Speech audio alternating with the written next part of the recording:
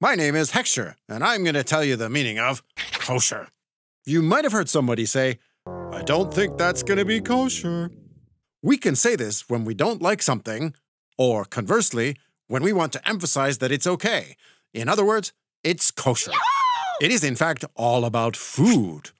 And you could say that the point is not to get sick. Kosher food has just got to meet all kinds of rules called kashrut. Obviously, it also has a deeper meaning. We get these rules from the Torah. There is even a list of permitted and prohibited animals. Kosher mammals are those that chew their cud and are cloven-hoofed, for example, a cow, a sheep, or a goat.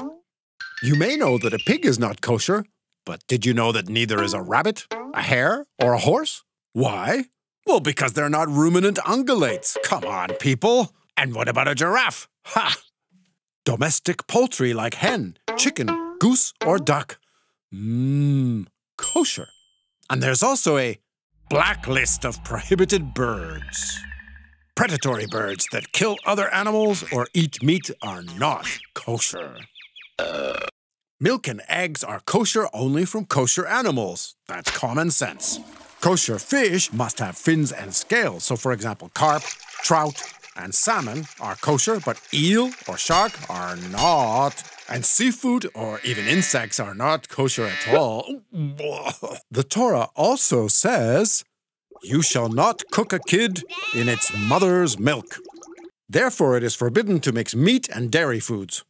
Those who observe kashrut have two sets of dishes at home, basari and chalavi. Kosher restaurants are also labeled like this, so you'll go elsewhere for goulash than for pancakes with cottage cheese. After eating meat foods, observant Jews wait 6 full hours before eating any dairy. Anything that isn't dairy or meat, such as fish, eggs, pasta, legumes, fruit, and vegetables, is parve. It can be mixed with anything at will.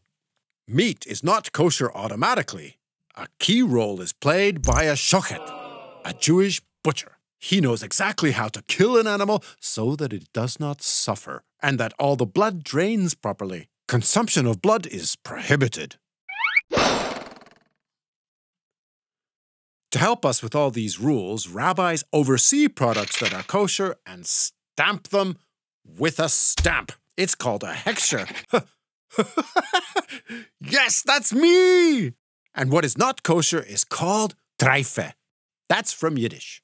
A whole nother chapter could be kosher wine and kosher for Pesach. We could be here till the cows come home. Cows are kosher. Oh, okay. Bye now.